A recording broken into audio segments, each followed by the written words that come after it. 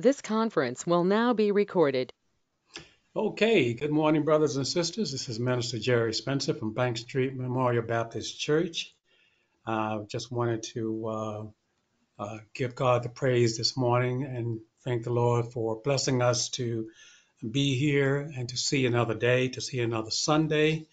And as the Psalm 150, verse 6 says, let everything that has breath praise the Lord. We can go through our storms, but as long as we are going through those storms, we can still give God the praise and the glory because we know that as children of God, He goes through it with us. We're not alone. And there's always a purpose and a reason.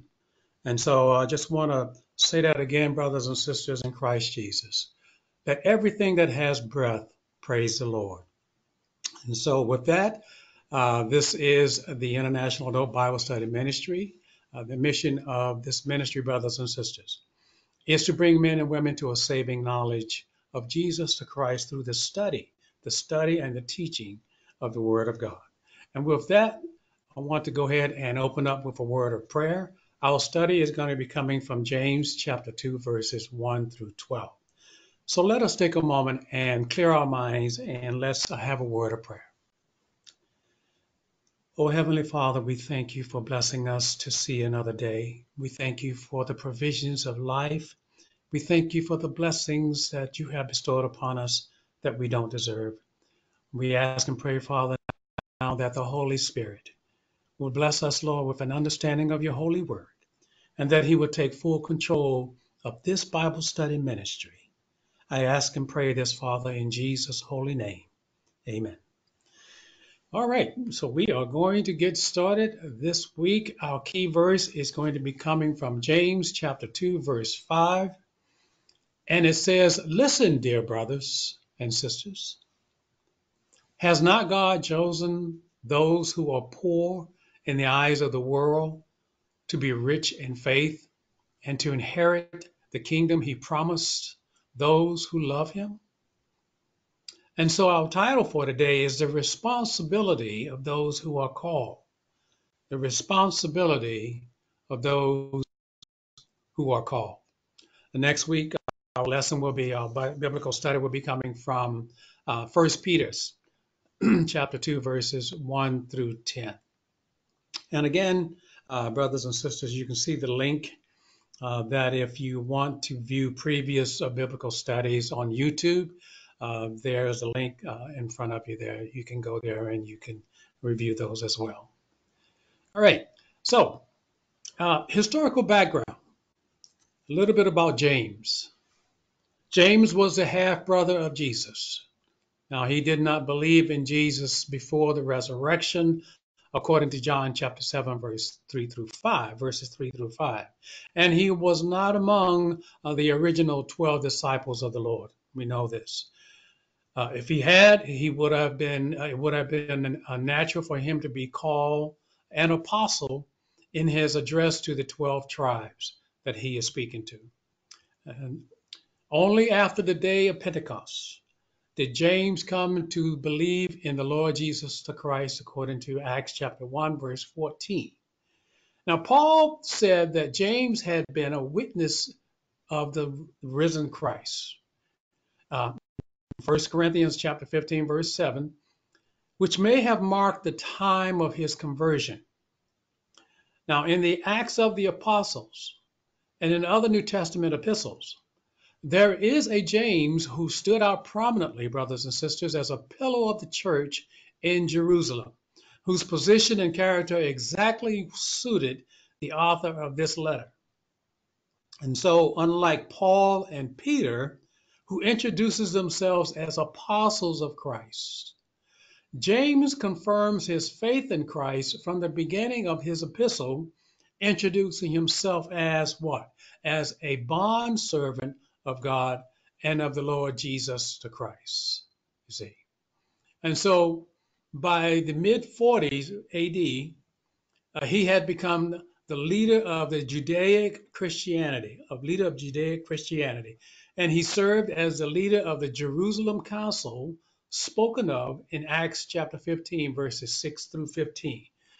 Paul, however, places James among the apostles, listing him alongside of Peter or Cephas and John as pillars of the church. Now we find that in Galatians chapter 2, verse 9. And given the details of his life and death, it's reasonable to suppose that James's letter was written around AD in the AD 50s, if not in the late 40s. And so this would make it one of the earliest writings of the New Testament and likely written from Jerusalem. The Epistle of James, its character and contents, makes no reference to Gentiles. His position, character, and content and the contents of his letter clearly shows that his intended audience is to the Jews. The fact that most of the letter is addressed to Jewish Christians, James may have also been thinking of what took place among unbelieving Jews as well. Excuse me. And so it is clear that the recipients of the letter are scattered among the nations. It's a reference to what is called the diaspora. And we find that in James chapter 1, verse 1, and John chapter 7, verse 35. And we find it also in 1 Peter chapter 1, verses 1 and 2, which most likely took place after the death of Stephen. In other words, the diaspora, the dispersion, the scattering of the saints, most likely took place after the death of Stephen. And so, as we continue on, we find that unlike Paul's letters, James lacks the typical Thanksgiving and closing.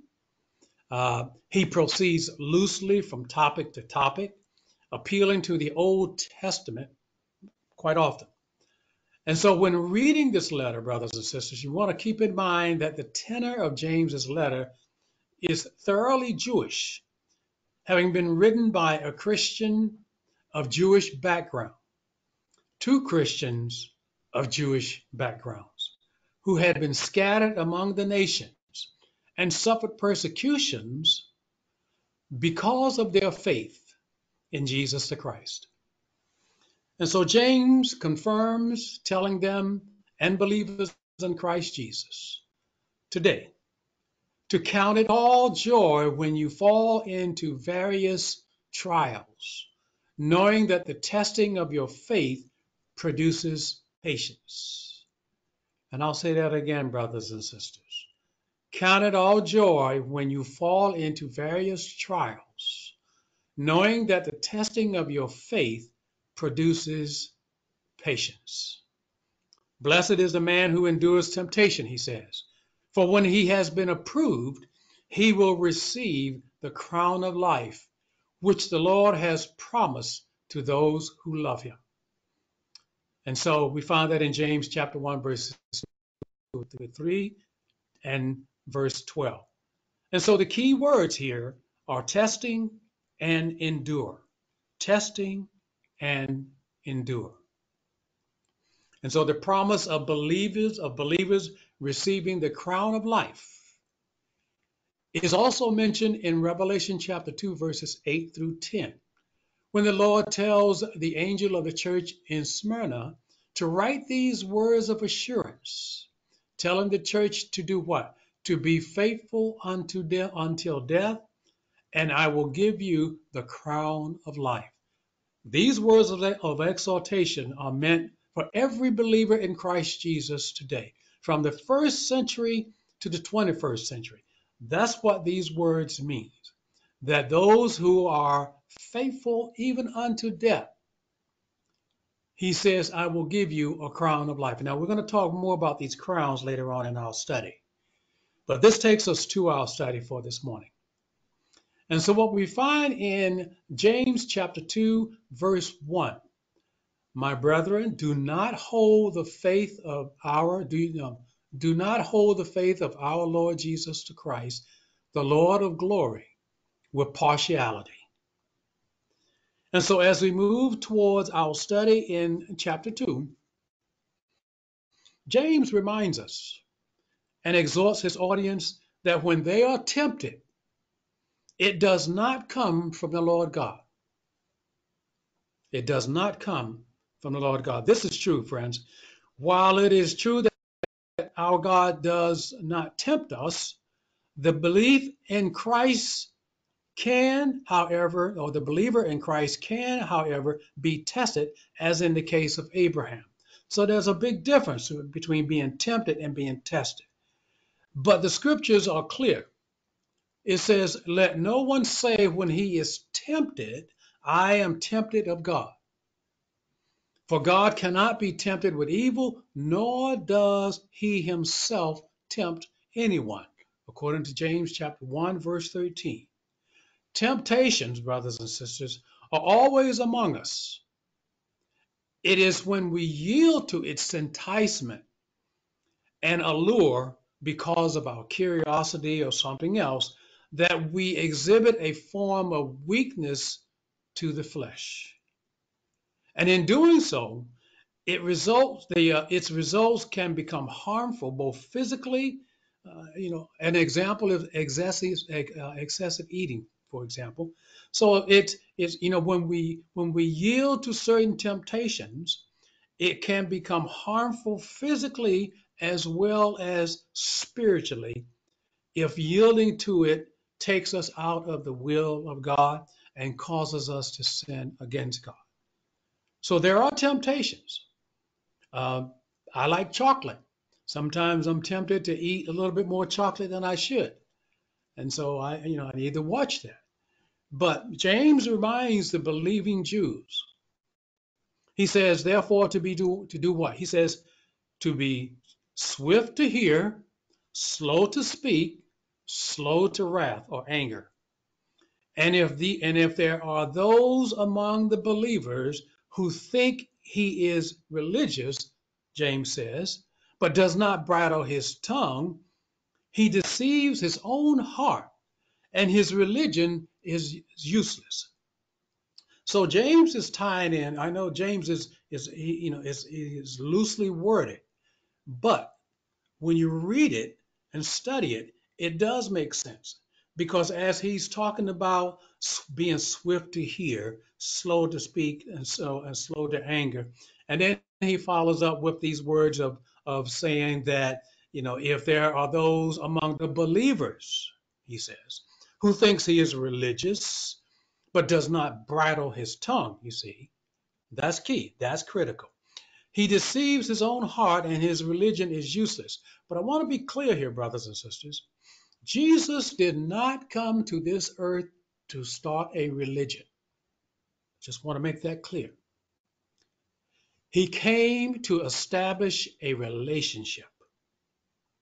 He came to establish a relationship. Therefore, Christianity is a relationship, not a religion.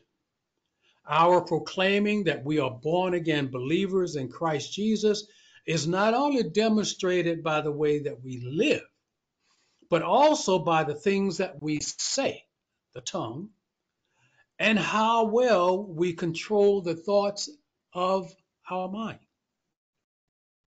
Jesus said in Matthew chapter 12, verse 33, and in Luke chapter 6, verse 44, that a tree is known by its fruit, he says. This applies both to the saved and unsaved, that what's in the heart is eventually revealed by the words that come out of the mouth. Think about that for a moment. What's in our heart is revealed by the words that come out of our mouth and our actions. And so the tree is known by its fruit. And just as James spoke of temptations and the bridling of the tongue, he quickly turns now to the discussion of favoritism. Now, verse 1 is not a question, as some might take it to be, but rather it's a simple statement of faith in our Lord Jesus the Christ, the Lord of glory. That having faith also requires the believer to remain impartial in his or her walk with God, as Jesus did with the Father, according to Mark chapter 12, verse 14. That is our walk with impartiality.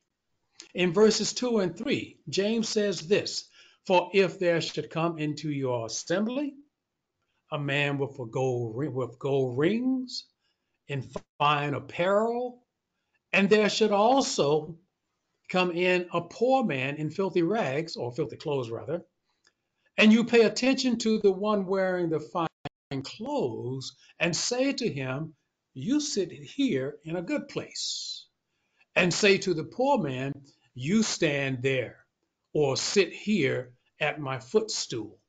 You see, it's important to know that the Epistle of James reproduces more of the words spoken by Jesus the Christ, our Lord and Savior, than are to be found in all the other letters of the New Testament taken together. That's very interesting. Our Lord gave parables of those who show partiality and its results.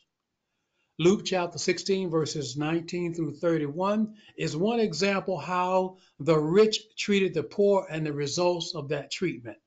So I encourage you to read Luke chapter 16, verses 19 through 31. One of the moral laws of the Old Testament that was found in Leviticus chapter 19, verse 15 says, you shall do no injustice in judgment. You shall not be partial to the poor, nor honor the person of the mighty. In righteousness you shall judge your neighbor. Now, Jesus has taken that right into the New Testament. James has taken it right into the New Testament. In some churches today, sadly speaking, people who come through the door wearing jeans and a shirt are frowned upon by some members of that church, yet the individual following that person is dressed in a suit and tie and gets a warm welcome, a greeting with smiles, and he's approached or she's approached by those same members who frowned upon the individual wearing the jeans and shirt. And so verse 4 says it all.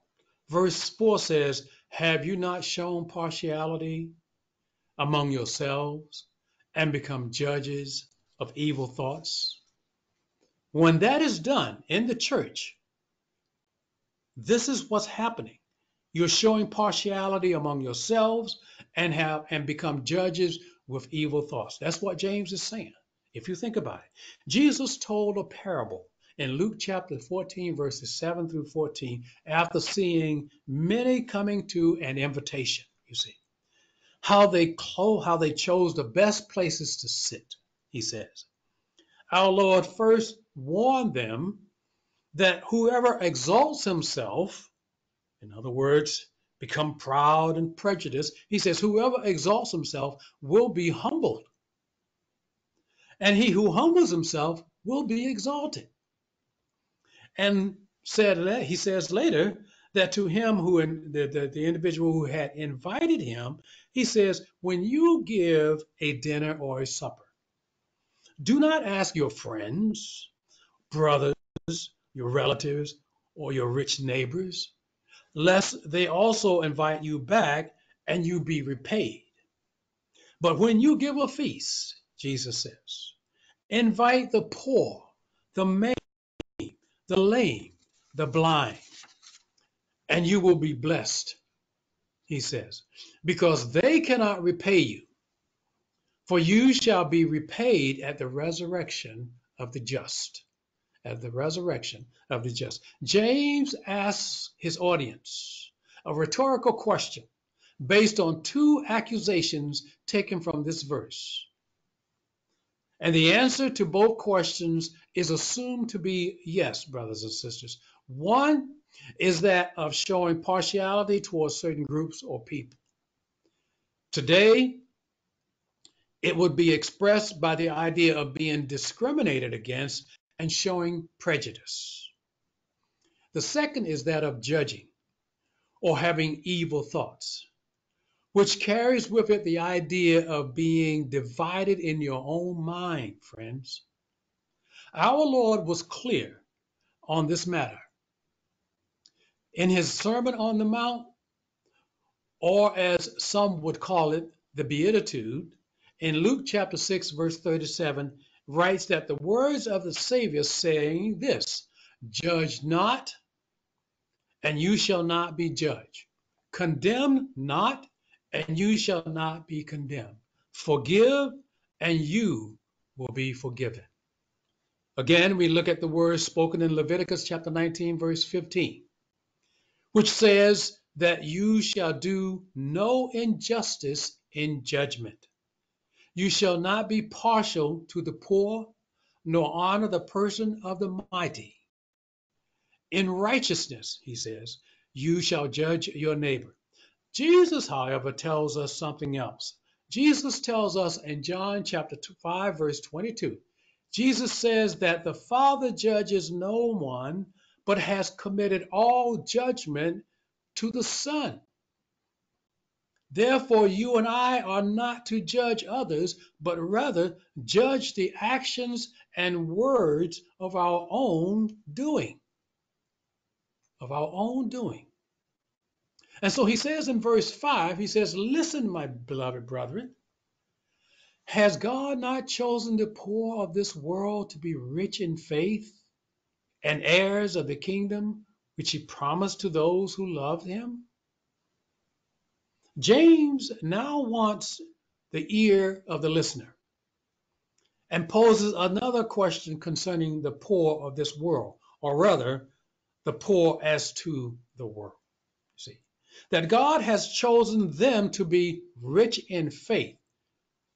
There's nothing here that says God has chosen them to be rich materially. God says nothing about being rich materially. He says to be rich in faith, which I think is much more better, if you will, than being rich materially. And he says that he has made a promise. God has made a promise that they who love him would become heirs of the kingdom. What kingdom? He's talking about the kingdom of heaven, the kingdom of God. Jesus confirms the promise of the Father when he gave his Sermon on the Mount, saying this, blessed are the poor in spirit, for theirs is the kingdom of heaven. That's the kingdom that God is referring to. Blessed are the poor in spirit, for theirs is the kingdom of heaven. Meaning heirs of the kingdom which God promised to those who love him. And as James says in James 1:12, and the crown of life. So there's the promise of being in the kingdom of heaven, and then there's the promise of receiving the crown of life. The promise, brothers and sisters, was made to us. It was made to us. Paul wrote that what was laid up for him was a crown of righteousness, according to 2 Timothy chapter 4, verse 8. Christ said that when he returns, believers would receive a crown of glory that fades not away, according to 1 Peter chapter 5, verse 4. So, brothers and sisters in Christ Jesus, it would seem that the believer in Christ will be blessed with a heavenly triple crown. A heavenly triple crown. The crown of life, the crown of righteousness, and the crown of glory. Daniel chapter 7, verse 18 writes the words of the one telling him of the vision that he had seen, saying that the saints of the Most High shall receive the kingdom, he says, and possess the kingdom forever, even forever and ever. You and I will possess the kingdom of heaven forever and ever. He's talking about us, brothers and sisters. He's talking about the saints, both Old Testament and New Testament. The true believers in Christ Jesus. That's who he's talking about. And so listen to the words of Isaiah as he prophesied the acts of the coming Savior, saying that his delight is in the fear of the Lord, and he shall not judge by the sight of his eyes, nor decide by the hearing of his ears, but with righteousness he shall judge the poor, and decide with equity for the meek of the earth. Isaiah chapter 11, verses 3 and 4. And so Matthew chapter 25 tells us, he says, when Jesus returns to judge the nations, when our Lord returns to judge the nations, he says, all nations will be gathered together before him, and he will separate them one from another, as a shepherd divides his sheep from the goats. Then the king will say to those on his right, come, you blessed of my Father, inherit the kingdom. Inherit the kingdom. There it is again. The kingdom of heaven, prepared for you from the foundation of the world. From the foundation, from the beginning of the world, beginning of creation, if you want to go back that far. God had already planned that for those who would believe in him.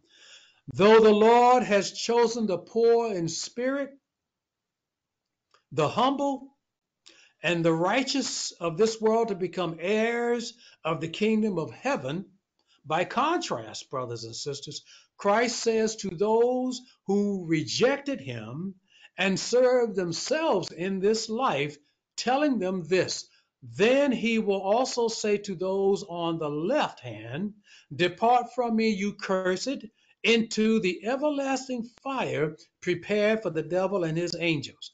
Though the lake of fire was prepared for the devil and his angels, the wicked of this world will be gathered together with them. This, brothers and sisters, is called the second death. The second death. Now, in James chapter 2, verses 6 and 7, James says this, but you have dishonored the poor man.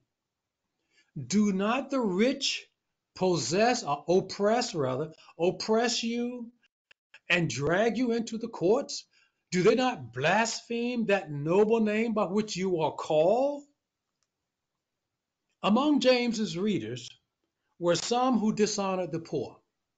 That's why James is making this statement. Some had even done so by open discriminatory treatment, as James mentions in chapter 2, verses 2 and 3. James's accusations are aimed at the rich as well, and the unconverted Jews who were most likely dragging the poor believing Jews to the synagogues and to heathen courts. And so, brothers and sisters in Christ Jesus, favoritism is not only inconsistent with the nature of God, it is also illogical, given that it is the rich, if you will, who are the source of oppression. And it seems that deference towards the rich is a human tendency. By their behavior, the rich who oppress and pretend that it is godliness. They oppress and pretend that it is godliness. But such pretense amounts to blasphemy or slander against what James calls the noble name of Jesus. That's the name that we are called by, the noble name of Jesus. The Jews would not be likely to associate blasphemy with any other name unless it was a divine name, you see. And so we find in verse 8, we find that it says, James says, if you really fulfill the royal law according to the scriptures, you shall love your neighbor as yourself. You do well. You do well, he says. James' meaning or mentioning of the fulfilling of the royal law according to the scriptures, it points to the Old Testament scripture found in Leviticus chapter 19, verse 18. You shall not take vengeance, nor bear any grudge against the children of your people, but you shall love your neighbor as yourself. I am the Lord. Jesus' declaration that it was one of the two greatest commandments show the imperative, brothers and sisters, of this commandment. That's also found in Mark chapter 12, verse 31, when our Lord, speaking of the second greatest commandment, said this, and the second like it is this, you shall love your neighbor as yourself. There is no other commandment greater than these. He's talking about those two, loving the Lord thy God with all thy heart, soul, mind, and spirit, a soul, and loving your neighbor as yourself. And so loving one's neighbor excludes partiality and prejudice. To love your neighbor, you must exclude partiality and prejudice. And lest we forget, friends, sometimes our neighbor is also our enemy. So if you're wondering, like the young lawyer that was talking to Jesus, who is your neighbor? Our Lord gave him the perfect example that's found in Luke chapter 10, verses 25 through 37. So James reminds the Jewish Christians that were scattered throughout the country because of persecutions that they do well to continue to love their neighbor, which in some cases were their enemies. Now, in verses 9 through 11, he says, but if you show partiality, you commit sin and are convicted by the law as transgressors. For whoever shall keep the whole law and yet stumble in one point, he is guilty of all. For he who said, do not commit adultery, also said, do not murder. Now, if you do not commit adultery, but you do murder, you have become a transgressor of the law. And so what is James saying? He's saying that the law of love is not directly associated with the Old Testament ceremonial laws. There's a difference. There's the ceremonial laws, and then there are the moral laws. So the law of love is not directly associated with the Old Testament ceremonial laws, which was done away with the coming of the Savior. Rather, the law of love has to do with moral law, not ceremonial, which continues into the New Testament. And in particular, for believers in Christ to show, and for believers of Christ in Christ Jesus to show partiality towards a person because of their race, creed, color, or is a transgression of the law of love. In other words, friends, it is sin, which is another word for transgression of the law, the moral law of God. And so Paul gives us a good example. He says, for the commandments, you shall not commit adultery, you shall not murder, you shall not steal, you shall not bear false witness, you shall not covet. And if there is any other commandment, he says, are all summed up in this saying, namely, he says, you shall love your neighbor as yourself. Love for one's neighbor is demonstrated by not doing these things just mentioned against another person because you would not want those things done to you. And so love, brothers and sisters, is at the core of Jesus's teaching. Love is at the core of Jesus's teaching and his appearing. In other words, Jesus said in John chapter 15, verse 13, he says this. He says, greater love has no one than this, than to lay down one's life for his friends. Now remember, Jesus is talking about actions. He is talking about doing. He's talking about love. So you must associate love that the love that Jesus is talking about as a verb, as something that's doing, he is laying down his life for his friend. That's the demonstration of love. That's what he's talking about. That's what Paul is saying. And so he says, greater love has no one than this, than to lay down one's life for his friend. And it was his love for us that led him to do this at the cross. At the cross. God demonstrates his own love towards us in that while we were still sinners, Christ died for us on the cross. Romans chapter 5, verse 8. Our Lord expresses just how important love has to be in the believer's life by telling his disciples this: a new commandment I give to you, that you love one another as I have loved you, that you also love one another. John 13:34. Again, Jesus says, this is my commandment, that you love one another as I have loved you. And then again, he says in John 15:17, our Lord reminds his disciples again of the importance of love, saying what? These things I command you, that you love one another. And finally, friends, our Lord gives believers these words and says this: if you love me, you will keep my commandments. Or if you love me, keep my commandment. The commandment to do what? To love. And I've already explained to you what that love is or what it does. God does not ask that we fall in love with him. God does not ask that we fall in love with him, and neither is this scriptural. This type of love speaks of feelings and emotions, you see, rather than actions, which is the love that Jesus is talking about. But when our Lord says, if you love me, he is speaking of love as an action. It speaks of doing and keeping his words. That's why Jesus says, no greater love has anyone than if a person lays down his life.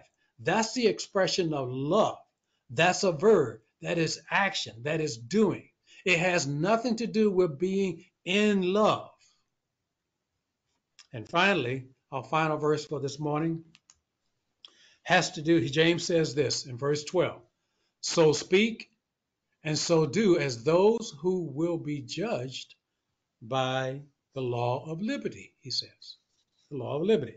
And so James speaks of us being mindful of who we are in Christ. That's what he's saying.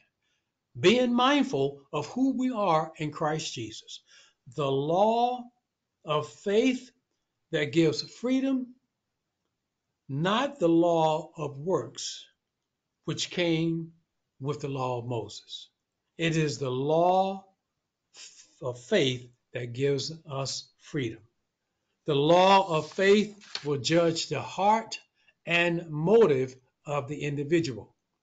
It is the law of truth spoken of by Jesus when he said, if you hold to my teaching, you are really, or you are truly my disciples. Then you will know the truth, he says, and the truth will set you free. John chapter 8, verses 31 and 32. And so the law of liberty carries with it the concept of the royal law, which James speaks of, namely that of loving your neighbor as yourself. It is by this law of liberty, he says, the believer is judged by. Therefore, if we hold to the words of the Savior, who commands us to love, then we demonstrate that we indeed love the Lord. And by contrast, if someone says that he loves the Lord and hates his neighbor or hates his brother or sister, he is said to be a liar, according to 1 John chapter 4, verse 20.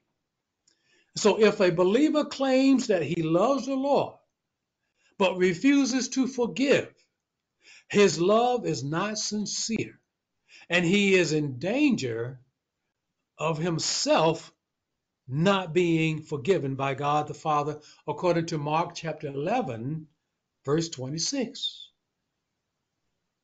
And so Paul says, for the law of the Spirit of life in Christ Jesus, which is the law of faith, has made me free from the law of sin and death, which is the law of Moses. Romans chapter 8, verse 2. And so I close with these words, brothers and sisters. I close with these words. Excuse me. Obedience to the Lord, obedience to the word of the Lord, results in freedom for the believer. When you accepted Christ as Savior, Jesus broke the chains. You are no longer in bondage, spiritual bondage, a slave to sin, a slave to Satan. You have been made free in Christ Jesus, free to worship him as you please, free to have all the faith that you want in Christ Jesus. You are made free.